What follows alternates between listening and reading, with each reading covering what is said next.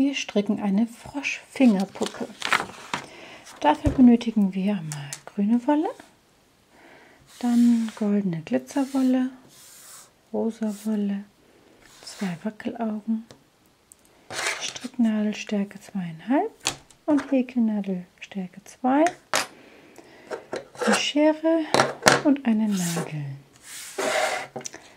und Füllwatte. Wir fangen an mit dem Körper und dem Kopf. Dafür schlagen wir an 24 Luftmaschen. 2, 3, 4, 5, 6, 7, 8, 9, 10, 11, 12, 13, 14, 15, 16, 17, 18, 19, 20, 21, 22, 23, 24. Dann stricken wir glatt rechts, hintere Reihe links und vordere Reihe rechts stricken. Glatt rechts stricken und das 38 Reihen. Hin und zurück 38 Reihen stricken. Vordere Seite rechts, Rückreihe links stricken.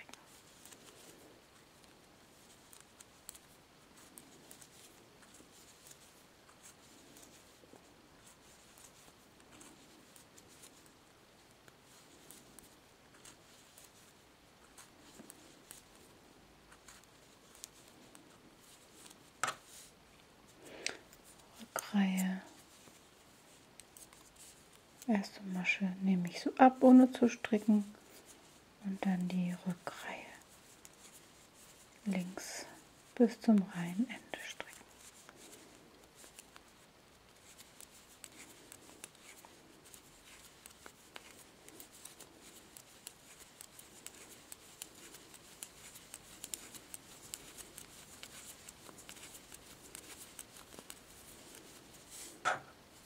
So, und das macht ihr, bis ihr 38 Reihen gestrickt habt, wie hier. Das habe ich schon mal vorbereitet. Müssen wir nochmal auf die Nadel aufnehmen. Die haben wir 38 Reihen gestrickt. Genau. Dann schneidet ihr ein Stück Faden etwas länger ab und zieht den Faden durch die Maschen durch und dann die Masche abmachen. Masche da durchziehen und durch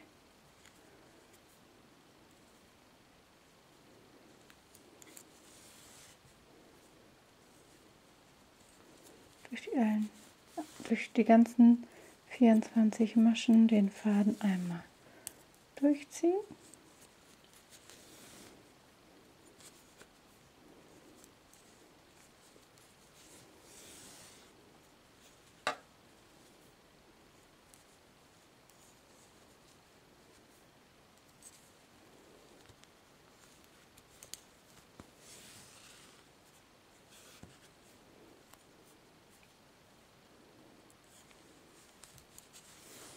Wenn wir das dann soweit durchgezogen haben, festziehen und dann die rückwärtige Naht schließen, also zusammennähen.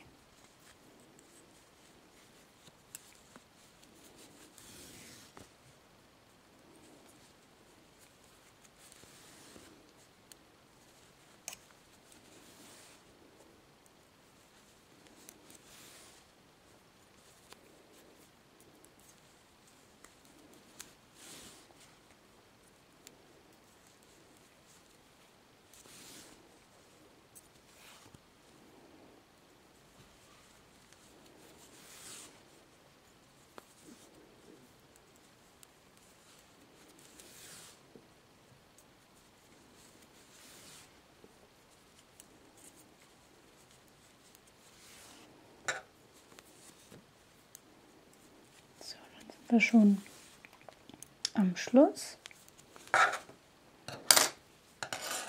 Ziehen wir das Ganze zusammen fest.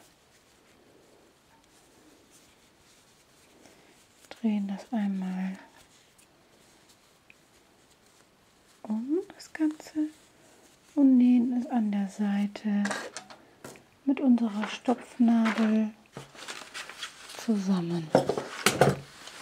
Die Nadel, die ich da ausgesucht habe, die ist ein bisschen zu dünn. Gucken, ob ich hier noch eine andere finde zum Zusammennähen.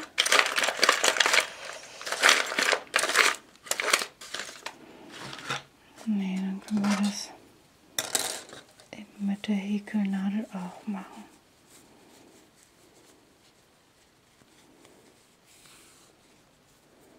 Den Faden holen, hier nochmal feste zusammenziehen und mit festen Maschen das Ganze zusammen häkeln. Wenn ihr wollt nähen, ich häkle es zusammen.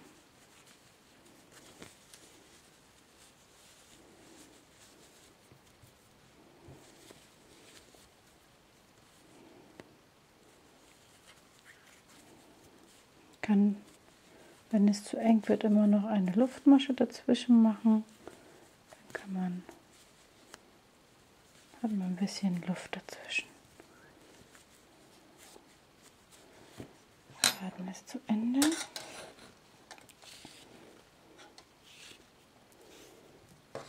Haben wir einen neuen Faden und häkeln es weiter zusammen. Feste Masche, eine Luftmasche.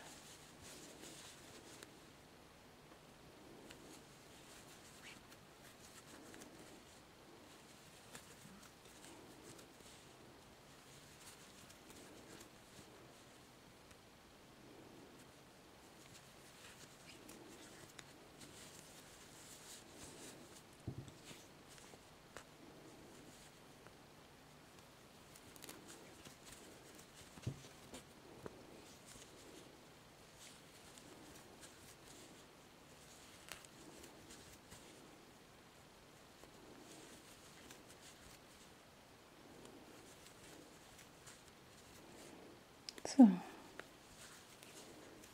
schneiden wir den Faden einmal ab, verknoten das Ganze,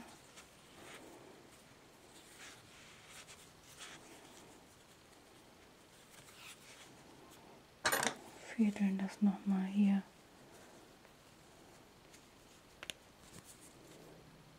in die Maschen rein.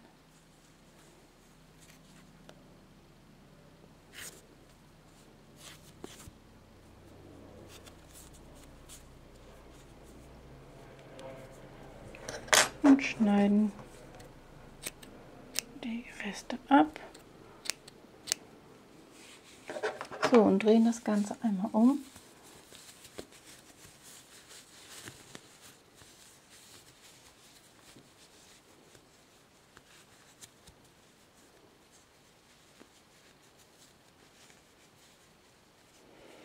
So, und dann in die 26.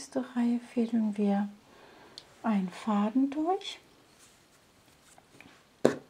Wir nehmen mal hier diesen goldfarbenen Faden, schneiden wir ein Stück ab und dann zählen wir mal 1, 2, 3, 4, 5, 6, 7, 8, 9, 10, 11, 12, 13, 14, 15, 16, 17, 18, 19, 20, 21, 26. Da fädeln wir jetzt unseren Faden mit ein.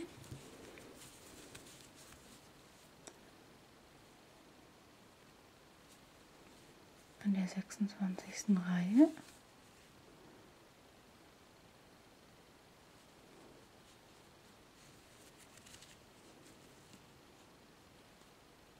lassen wir immer eine Masche aus und ziehen den Faden durch die nächste. Eine auslassen und dann durch die nächste Masche durchziehen. Das einmal drumherum.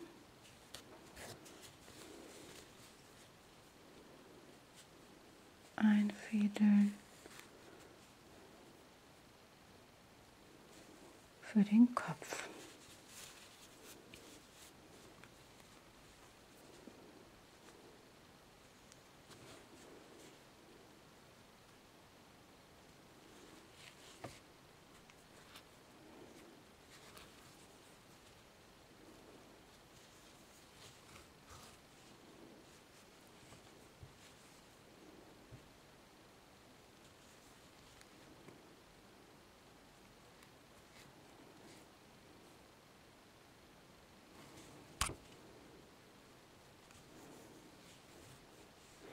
So, dann stopfen wir den Kopf mit Füllwatte.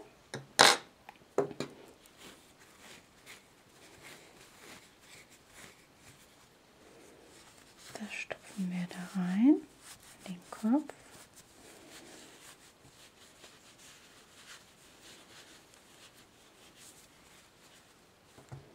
Noch ein bisschen.